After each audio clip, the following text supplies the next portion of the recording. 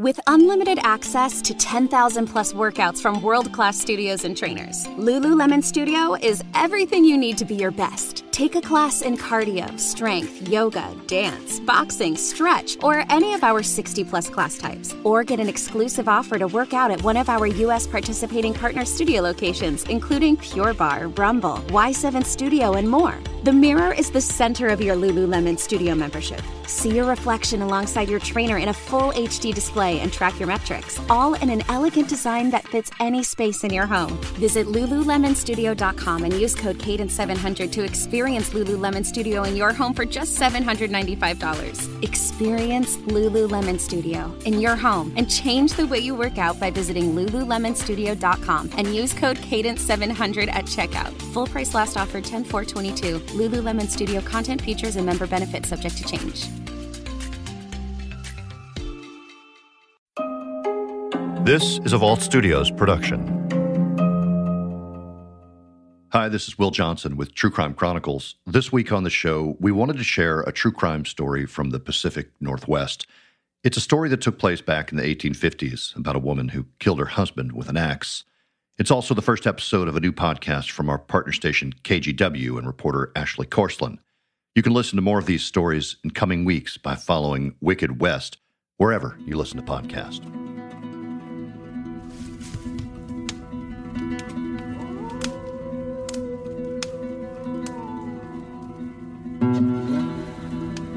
The wood crackled in the fire, while little embers danced in the glow above the hearth.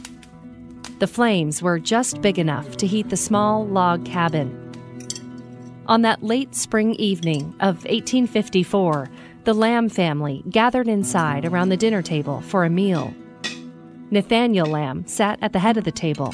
A hunter and farmer, he excitedly shared the tale of his hunt earlier that day. He had shot a bear, which would provide enough meat to last his family of 6 for some time. As he spoke, Nathaniel's wife, Charity, gently rocked their newborn baby in her arms. She got up to tend a loaf of bread that was warming by the fire.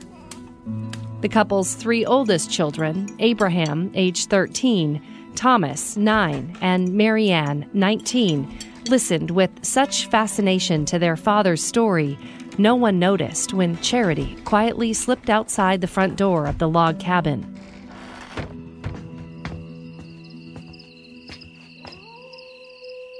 The family was fairly secluded in the countryside of the new Oregon Territory, where they had now resided for the past 18 months. They settled here after making the brutal 6-month expedition on the Oregon Trail. As the family ate supper and Nathaniel boasted about his successful kill hours prior, Charity silently tiptoed back inside. Her calculated footsteps made the wood floors creak beneath her feet ever so slightly. In one arm, she held onto her baby, Presley. In the other, she clutched an axe she had retrieved from a woodpile outside. As Nathaniel carried on, only pausing to take bites of his meal, Charity raised the axe high over his head. She slammed it down into the back of his skull. Then she raised the axe once more and delivered a final blow deep into the top of his head. I'm Ashley Korslund, and this is Wicked West. Episode 1, The Axe Murderess. Both blows of the axe pierced Nathaniel Lamb's skull and would prove to be fatal eventually. This gruesome act would garner Charity Lamb the title, Oregon's first recorded murderess. She was the first woman ever in the Oregon Territory charged with murder and would be the first woman tried for murder. We sat down with Carrie Timchuk, the executive director of the Oregon Historical Society, to learn more about this story. As crimes go back then, there was probably theft and maybe some horse wrestling, but to have a woman charged with murder was astonishing. Inside the cabin that Saturday night, Nathaniel Lamb collapsed to the floor, where he began bleeding out. Charity took off running, away from their home and into the woods as fast as she could. Their cabin was isolated in the countryside. The nearest neighbors, the Smith family, lived a half a mile due north. When she arrived, panting and out of breath, Charity pounded on the front door. She was greeted quickly by the Smiths, who welcomed her inside and agreed to let her stay the night. Charity had an odd way of describing what she had just done to her husband and the father of her children. Basically told the neighbor what she had done and that she meant to harm the critter and not to kill him. While Charity presented her version of events to the Smiths in front of a burning fire, Nathaniel was being tended to back at the Lambs' cabin.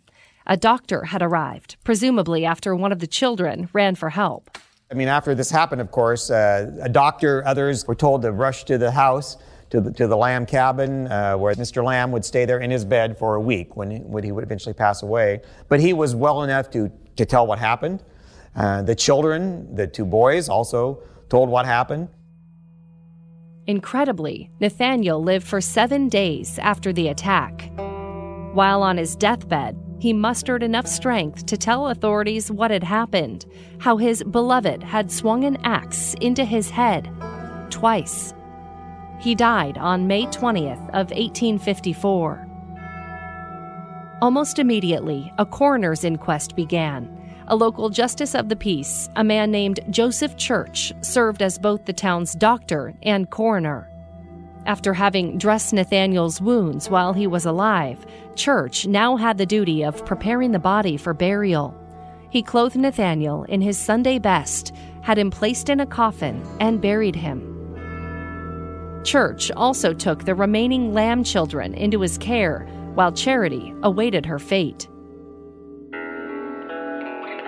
Not a lot is known about the Lamb family before they arrived in Oregon. Records indicate Charity Lamb, whose maiden name was Robbins, was born in either 1814 or 1818. That would have made her between 36 and 40 years old at the time of her husband's murder. Nathaniel was born in 1820, which would have made him about 34 when he died. The two had married in Randolph County, North Carolina, nearly 20 years before moving to the Oregon Territory. They came out west in 1852 in search of a better life for their growing family. Nathaniel secured a parcel of land, several hundred acres, through the Oregon Land Claim Act, which granted land to every white settler. There, the Lambs built a modest cabin along the Clackamas River, some 10 miles outside of Portland. There was no state government yet. There was a territorial government, which was run by the federal government, a U.S. Marshal appointed by the president, judges appointed by the president of the United States. But again, the entire population of Oregon was maybe 5,000-10,000 back then, spread out throughout the entire state. Again, with Portland at 800 being the largest city, and very minimal roads, very minimal what you need to survive in human life. They didn't have much back then. And it was a very rugged rural time. The family wasn't well-to-do. They had little money and survived by farming. What they cooked and ate, they had to grow or hunt. Life was tough in the new territory, but it was especially difficult for women. There's no electricity. There's no running water. There's none of these conveniences that we have today, and they're raising 4 children and also keeping the house and cooking, over an open fire and putting up with your husband, which was tough for a lot of women back then. Husbands were often ne'er-do-wells, and it was a rough life. Women held little to no rights in the 1850s. They wouldn't be able to vote in Oregon until 1912. You were often property, a little more than property. So the news of a wife murdering her husband with an axe in front of the couple's young children was a wildly shocking and salacious story for people in town. They were incensed. Newspapers splashed Charity's name across the front pages. Words like monster, inhuman, and cold-blooded stuck out in bold print. The murder became a spectacle and source of gossip. but also led to a fevered debate that split public opinion about Charity and her actions. The newspapers back then were abuzz with this. Some violently against her, calling her names. Some, a little more balanced, perhaps taking her side. But obviously this was, fodder for, today would have been the tabloids. And back then, a lot of the newspapers were very tabloidy. And so this was a story you can imagine that went through the Oregon Territory, a buzz. The drama only intensified when Charity's teenage daughter, Mary Ann, was also taken into custody for the murder. Why, you might ask? Because of a scandal, of course. An alleged love triangle. As the story evolves over time, why did she do this? Well, some thought perhaps because a man had been in town recently, living nearby from California, and there was talk that he had developed a romantic interest in both Charity and Mary Ann, her 19-year-old daughter, and that both were interested in him romantically as well. The man's name was Mr. Collins. As the story goes, Collins had lived in town and even stayed with the Lambs on occasion. He reportedly developed a relationship with both Charity and Mary Ann. Collins eventually left for California, but before he did, he formed a plan with the women.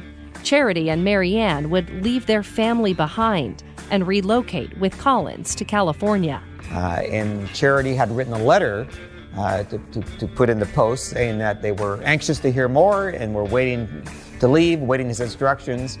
The only problem, Nathaniel Lamb discovered the affair and his wife and daughter's plan. Nathaniel had found that letter and had never mailed it. So little more is known beyond that what the plan was, but that there was talk in the community that she and Mary Ann were going to go off to California. This alleged love triangle proved to be the perfect pretense for motive, according to prosecutors. Less than 2 months after Nathaniel's death, a grand jury issued 2 indictments for murder, one for Mary Ann and one for Charity. Mary Ann, just a teenager at the time, immediately went on trial, even though she didn't physically kill her father. Not having a job or any means to afford legal counsel, Mary Ann was appointed 2 attorneys through the court. She entered a plea of not guilty, and a jury was assembled to hear the case. She was initially brought to trial as being part of this conspiracy. A one-day trial, it lasted only 1 day.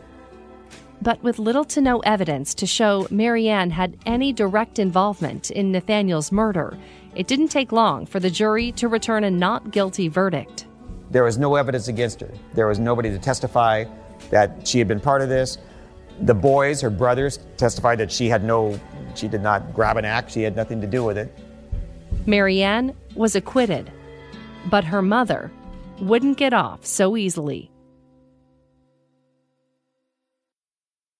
Science proves your best sleep is vital to your mental, emotional, and physical health. The Sleep Number 360 smart bed senses your movements and automatically adjusts to help keep you both effortlessly comfortable. And it's temperature balancing, so you stay cool. So you're at your best for yourself and those you care about most. Life-changing sleep, only from Sleep Number. Don't miss our weekend special. The Queen Sleep Number 360 C2 smart bed is only $9.99, plus special financing. Ends Monday. To learn more, go to sleepnumber.com. Special financing subject to credit approval. Minimum monthly payments required. See store for details. Okay, the kids are already asking what's for dinner. But breaking news, empty fridge. That's okay. I'll Instacart. Let's add some organic asparagus and some farm-fresh chicken. Easy. Wait, is the oldest vegetarian this week, or was it gluten-free? Gluten-free pasta. Covered either way. Cart it. And finally, some vegetarian gluten-free olives for my well-earned cocktail. When your family's shopping list has more footnotes than groceries, the world is your cart. Visit Instacart.com or download the app and get free delivery on your first order. Offer valid for a limited time. Minimum order $10. Delivery subject to availability. Additional terms apply.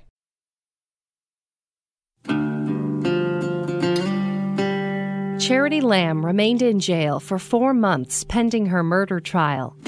During that time, she was transported by wagon some 30 miles from home and across a river to a jail in a nearby county.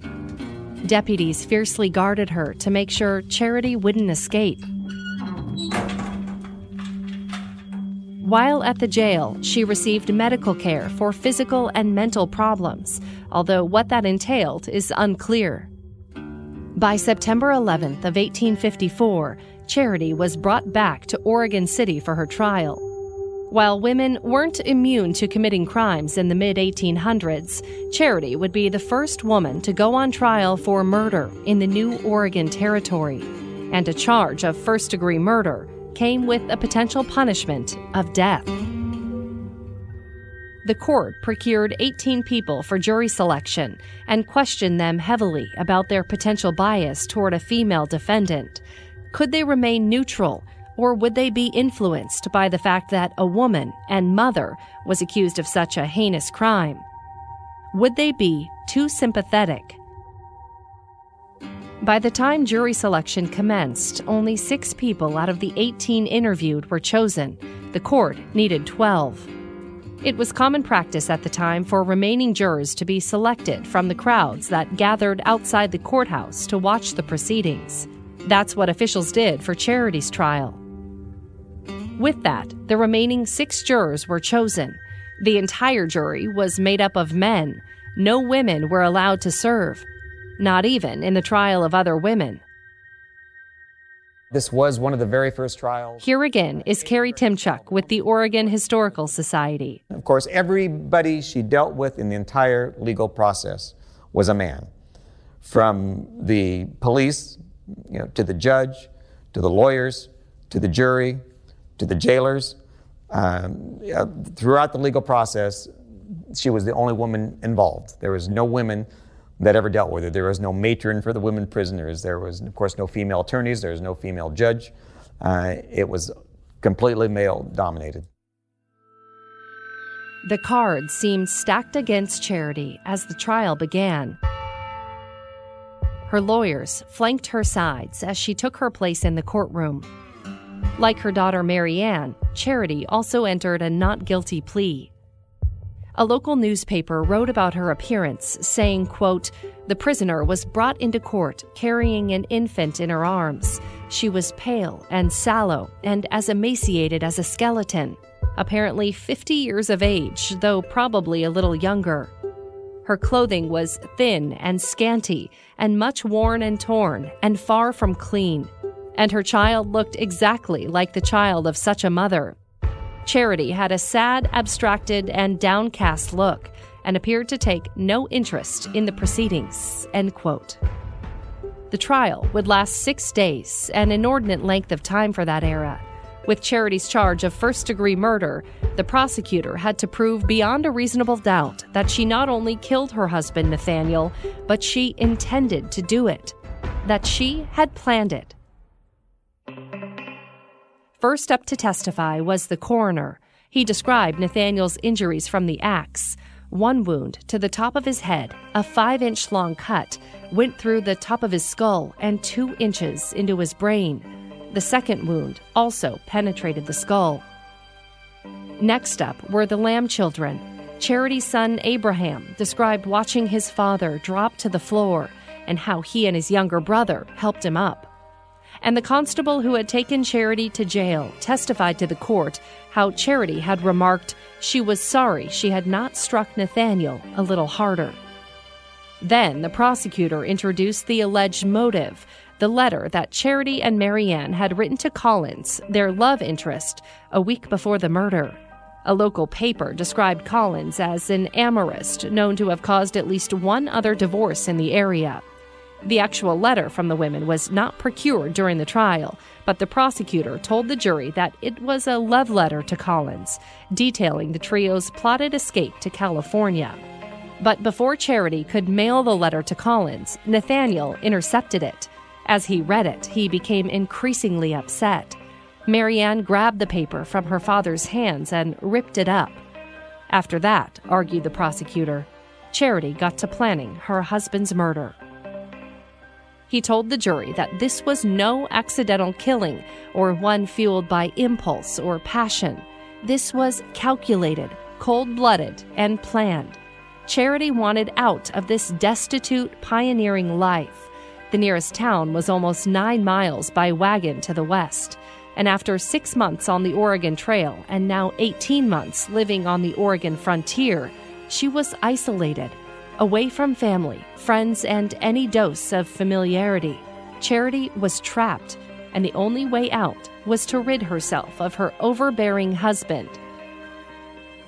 During the trial, the press made a monster out of Charity, while reporters wrote fondly about Nathaniel. An article from the Oregon Weekly Times said, quote, "Lamb was an industrious and quiet citizen and had a good claim, which he had improved considerably with his own hands," end quote. Things were not looking good for Charity Lamb. After the prosecution rested, Charity Lamb's defense team presented its case to the court. They started by addressing the alleged affair between Charity and Mr. Collins. Charity vehemently denied having any sort of relationship with him. She claimed it was her daughter who was involved romantically with Collins. Charity said she was supportive of the relationship between the two, and since Marianne had little schooling and didn't know how to read or write, Charity agreed to write the now infamous letter to Collins on behalf of Marianne. Then, attorneys introduced their strategy they hoped would lead to an acquittal for Charity. It was a combination of two legal defenses, insanity and self-defense. She would have been charged with first-degree murder, and the punishment required for first-degree murder was death. And so she would have been the first woman put to death here in Oregon with the death penalty. They were trying to avoid that. First, attorneys presented a narrative about Nathaniel Lamb that would attempt to excuse Charity's actions. They portrayed Nathaniel as a violent abuser. As testimony would come out during the trial, Nathaniel was very abusive language to her, threatened her frequently, threatened to shoot her, treated her like a servant as opposed to a wife, and very, very abusive. Even on the night she hit Nathaniel with the axe, Charity reportedly told her neighbors she was afraid her husband would come after her and kill them all. No women had been tried for murder. There was not any battered wife syndrome back then. There was no, self-defense for women back then against their husband. They put evidence on, testimony on, from the children and from others in the community that he had threatened her, that he had hit her with a hammer, thrown a hammer at her, that he was going to come home and kill her before she could get off to California to see this Collins guy.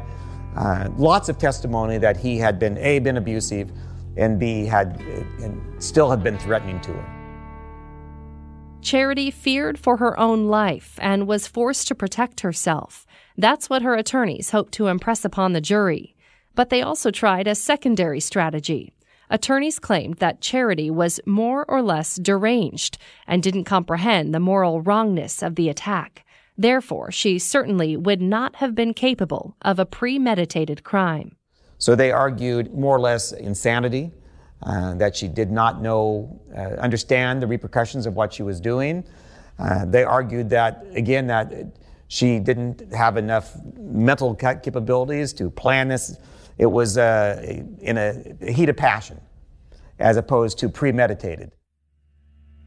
In the 1850s, there was no formal diagnosis of mental illness beyond notions of demonic possession, for which exorcism was commonly performed as a treatment, and almost anyone who was deemed mentally ill was placed into an insane asylum. But the law did acknowledge insanity as a complete defense to crimes of intent. It was believed that those who were insane did not know right from wrong. Charity's attorneys argued she had no moral comprehension of her actions the night she swung the axe into her husband's head. But they were unable to produce a witness or doctor who could definitively say whether Charity was clinically insane. Nonetheless, they argued she must be acquitted. With that, the jury was sequestered for deliberations. The jury goes out, and who knows, what happened in the jury room. But they initially come back with a question for the judge. They wanted to know what imminent danger meant, because he had instructed them that if they believed she had been in imminent danger of being harmed or losing her life, then self-defense would have been an excuse. And you could see that the judge was looking for a way to help Charity, the sense that there was some sympathy there for her. But the judge, by law, was required to say that imminent danger meant just that, imminent danger, that you thought right then that your life was in danger, and also that you had no way out, that you could not have escaped from the danger. After weighing the facts of the case, the jury determined that Charity could have escaped from her cabin and gotten away from Nathaniel the night she struck him. As he ate his dinner, Nathaniel was not an immediate threat to Charity's life. The jury declared that while she may have been overcome with anxiety and fear and was possibly correct in foreseeing an inevitable threat from her husband, the danger was not imminent. So, although they tried, you could tell the jury was trying, they couldn't find a way out. And so they came back with a conviction and asking the judge for mercy.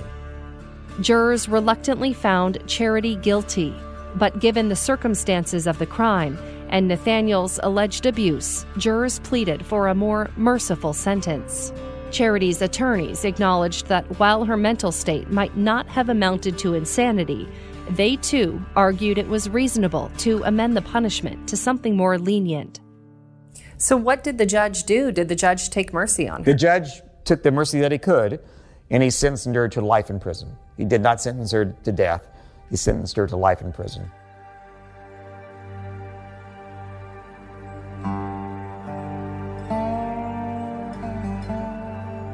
After the trial, Charity's baby was taken from her. With no parents to care for them, the Lamb children were put up for adoption. Charity was transported to the all-male Territorial Penitentiary in Portland. Her cell had little more than a cot inside. She quickly became known as Oregon's first woman prisoner. And what would that have been like for a woman to be in jail at that point? Well, she was the only woman prisoner. It was all males in prison. She was the only woman there, so she was kept obviously in her own cell. But jails in the 1850s was not a penthouse. You can imagine it was not a very pleasant place to be. They did require, occasionally people were brought in to see jails so they could see that they weren't inhumane or whatever, but you can imagine how dark, depressing they were. There were also workhouses. Prisoners were expected to work. And the male prisoners there would probably do, road work or construction. Charity was assigned to laundry duty. She spent her days washing the clothing of other prisoners and the warden's family. And as the only female inmate, Charity garnered her own sort of infamy. Rumors were rampant that she had attempted to poison her fellow prisoners by grinding up glass into their food. Newspapers even wrote about it, featuring interviews with a man from the prison who called Charity one of the worst she-devils he ever met. Eventually, it seemed, Charity's reputation as a depraved and sadistic killer grew to near mythical proportions. No one knows for sure if she ever really tried to kill other inmates, or if those rumors were born out of a mixture of fear, sexism, and sensationalism. Charity spent 8 years in prison before being transferred to Portland's Hawthorne Asylum in 1862, where she stayed for 15 years. Throughout her time in custody, Charity was said to have never shown remorse for killing her husband. And you could tell as time went on that she may have been losing touch with reality, but sometimes denied it, sometimes, admitted it. But never really apologized for it. Charity Lamb died at the asylum in 1879. She was roughly 65 years old. Her body was buried at Portland's Lone Fir Cemetery. According to reports, her grave was one of many that were paved over in 1930. And today, that's where Oregon's first murderess rests in relative obscurity.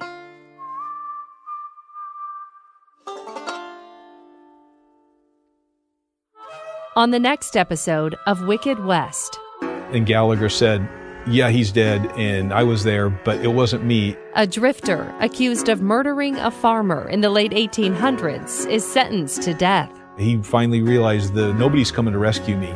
He becomes the first person to be legally hanged in the area. It was not a solemn occasion. If you've ever seen movies where it's a public holiday, that's exactly what it was. And the execution, they put the noose around his neck, turns into a spectacle. They positioned him over the trap door for the hundreds of townspeople who bought tickets for a front row seat. He tried escaping, and the sheriff and all of his guards had to wrestle him to the ground. The sheriff actually told Gallagher, "Why don't you just take this like a man?" That's next time on Wicked West. Special thanks to the Oregon Historical Society and Executive Director Carrie Timchuk for their assistance with this episode. For more information about the work of OHS, visit ohs.org. Our thanks to KGW reporter and host Ashley Korsland for bringing us today's episode. If you'd like to hear more tales of old-time true crime and the dark side of history, check out Wicked West from KGW and Vault Studios. Follow wherever you listen to podcasts. Upcoming episodes include the case of Edward Gallagher, the first man to be legally hanged in Clark County, Washington, and the case of a grave robbery gone horribly wrong. For True Crime Chronicles, I'm Will Johnson, and we'll be back next week with a new case and a new story.